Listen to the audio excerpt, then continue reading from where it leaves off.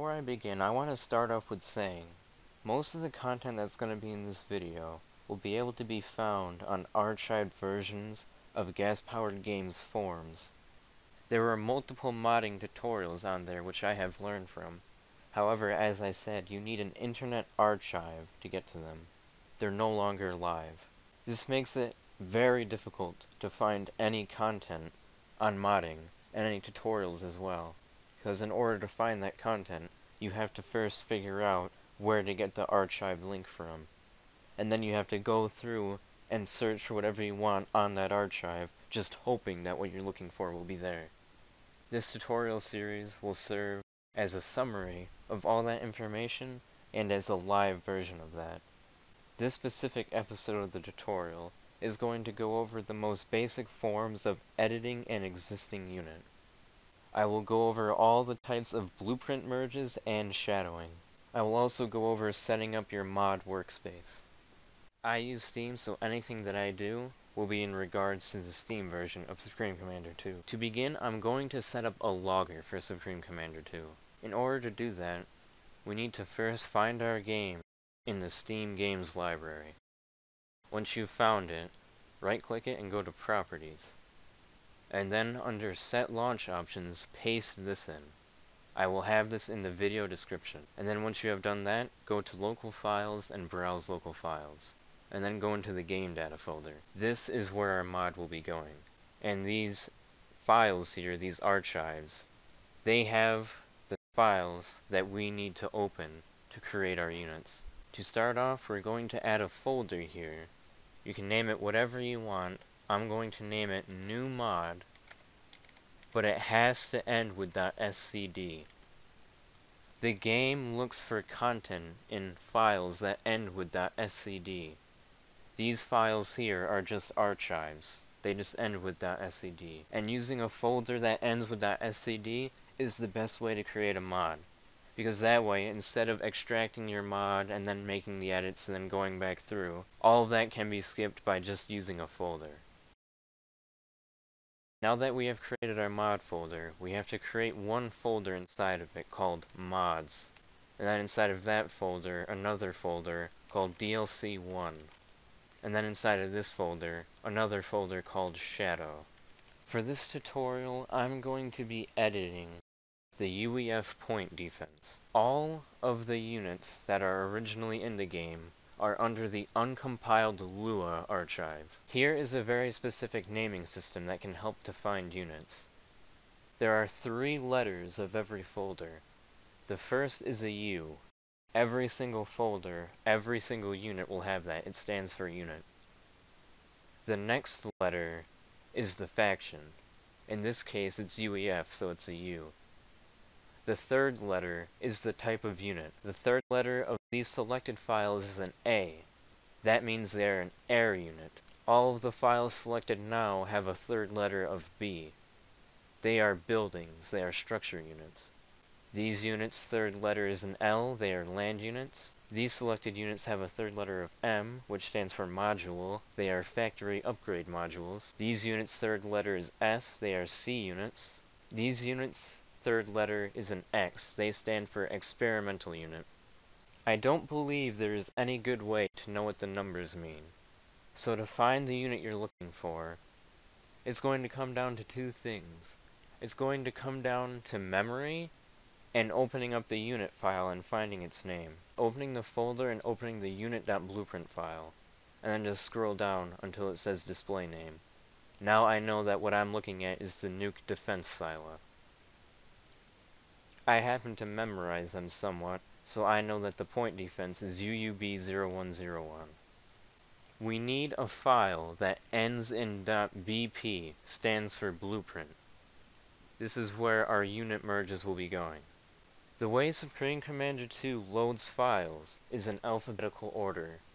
We need our blueprint merges to have a few Z's in front of them to make sure that ours get loaded last. Because if we're doing a blueprint merge that gets loaded first, it's going to be overwritten by the actual unit later on. So we want them to be later. We can do that easily by adding 3 Z's before it. That'll cover us for the base game. Also, this mod is assuming the player has the DLC.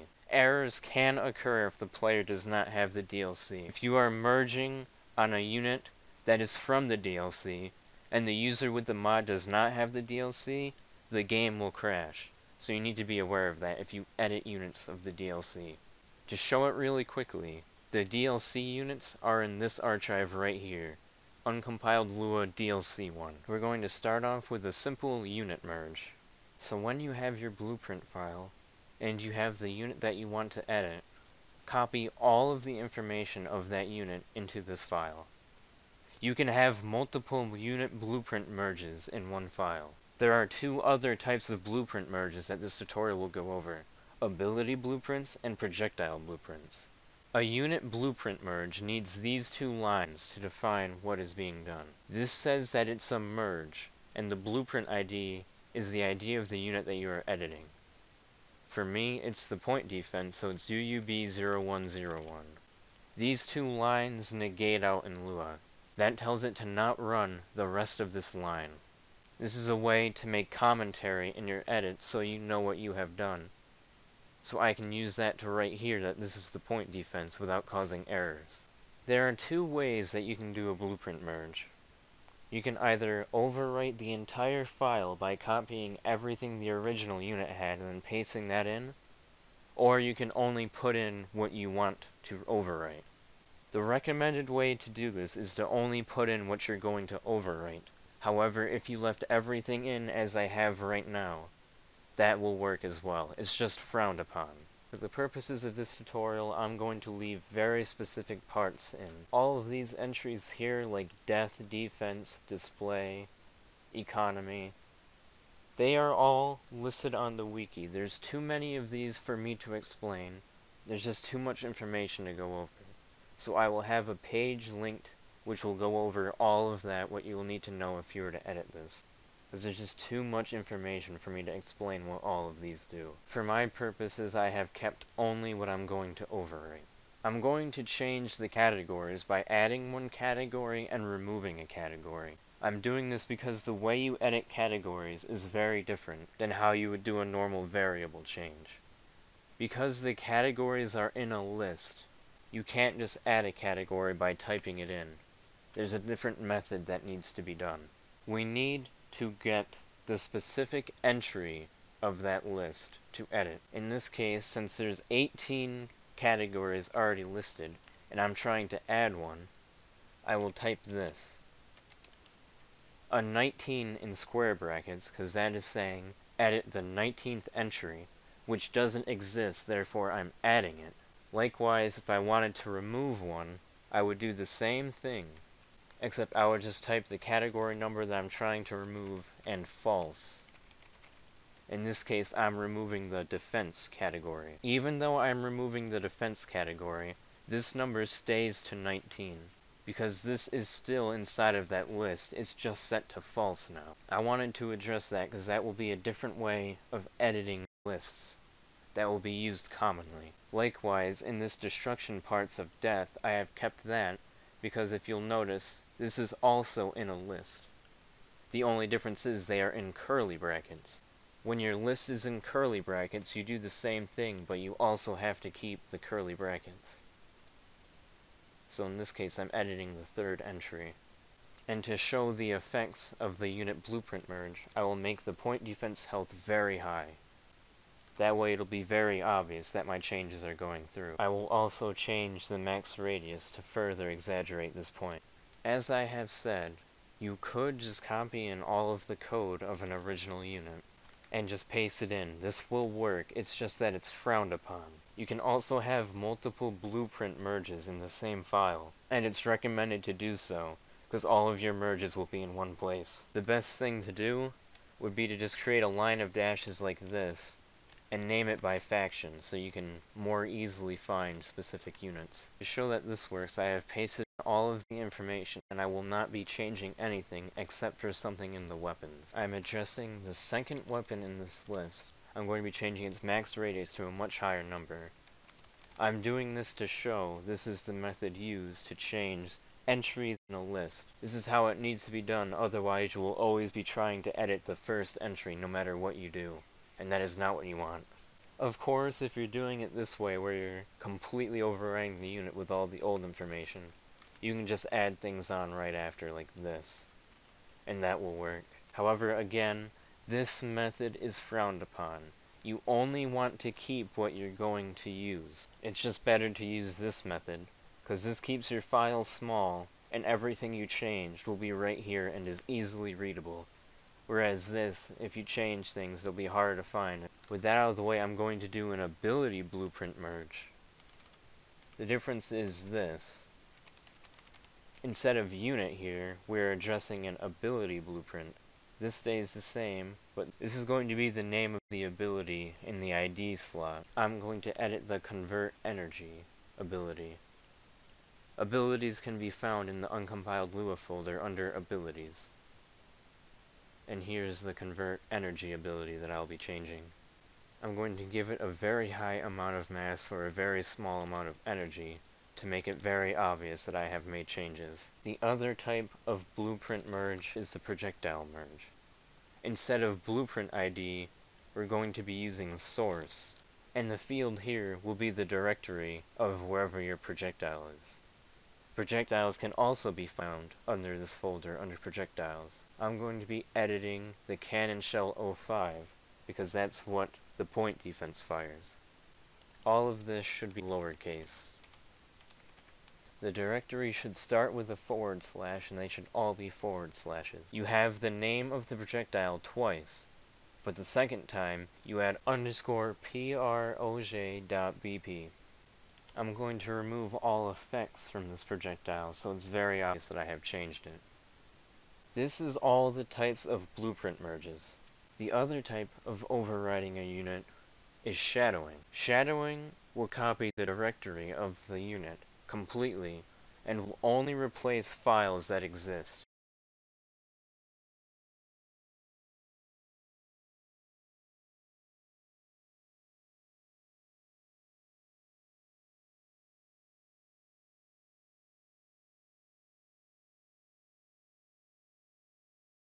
This is the only way to overwrite .lua files. They are different in that they cannot be merged. You use shadows to overwrite them.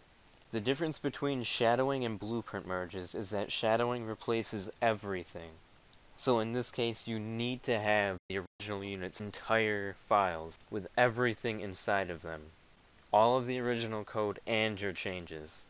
So I'm just going to leave this as is. The only thing I'm going to change is inside the script. I'm going to remove the effects so that I also know that the shadowing is working. You can use 2 dashes to remove a line. So this is commented out. This will not be looked at through the code. You can also add 2 square brackets and close them in to make it not run a segment of the code. So now none of that will be run. They have to be ended though, so make sure you make them closed out. In the end, they should make a square like that. When we open the game, we will have a log that comes with it. That is what the launch option does. Now I will look for this line of text in the log, and that will tell me that my merges are in fact being loaded, and that my mod is working. So, that should be everything. I have merged a unit, a projectile, and an ability blueprint. I have also merged another unit with copying all of the original code, and I have shadowed a different unit to completely replace it. Now when the game starts, you will see this over here to the side. That is the log. Now when I load into a game, we watch the log file, and right there it is. Those dashes and blueprint merges loaded. That means it has run my file, and the blueprint merges that I have made were successfully applied, and they were after the original units. So now when I build this heavy point defense, you can see it has very, very high health. And once it's finished being built, it'll also have very high range, because I changed that as well. And now you can also see the projectiles have no effects. So now I can confirm that my blueprint merge worked for the point defense, and my projectile blueprint merge worked as well, because there's no effects on these projectiles. There's no poly trail and there's no effects on it. So the other unit that I've changed is the Mass Extractor, and I've changed its range. So it also extends out very far. As you can be seeing, it normally does not have this far range. Alright, so I have discovered something that I didn't know before. So shadowing units does not actually appear to affect .blueprint files. It only appears to be affecting the Lua files, because I have changed this unit's size and health, but those changes are not going through. However, when I try to build a unit, there are no effects. This effect here, these are blinking lights, those are different. There should be sparks coming out the side, which there are none. That's indicating that my shadow has gone through, and it's removed those effects. However, the blueprint has not changed. So it appears to be overwriting the script files, but not the blueprint files. The other unit I did not show is the mass converter. As we see when I hover over this, it costs 25 energy and gets me a large amount of mass. So it can be seen that that blueprint has been merged. And I already built the point defense, but I'll do it again. Its health has changed, and its projectile has changed. So that's everything. The ability blueprint, the unit blueprint, and the projectile blueprint. And this is shadowing for the Lua files, so that's the only way to overwrite Lua files. I'm still near certain that all files will be completely overwritten, however, so you do still need to copy over everything from the script file. There will be many links in the description. They will lead to many other places that will have a lot of useful knowledge. Most of the stuff from this tutorial is in those archive forum links. It's just that they're so hard to get to and find that having a video that compiles all of that information and is current would be very helpful for people who are looking to do this. When I first started out, it took me 2 weeks just to figure out the basics, whereas this video will have all of that said and done in 20 minutes. If anything was unclear, let me know in the comments. I'll be reading the comments and answering any questions that anyone has. As well, if I missed anything, let me know. I will be doing future videos if I have missed anything. They will be later on in the series, but that'll go over everything that I might have missed. This was just the basics, but there's a lot more to come. So thank you all so much for joining me on this tutorial episode. Hopefully you enjoyed and learned something. I'll hopefully see you in my next one, so if I will, see you there, I'll be waiting.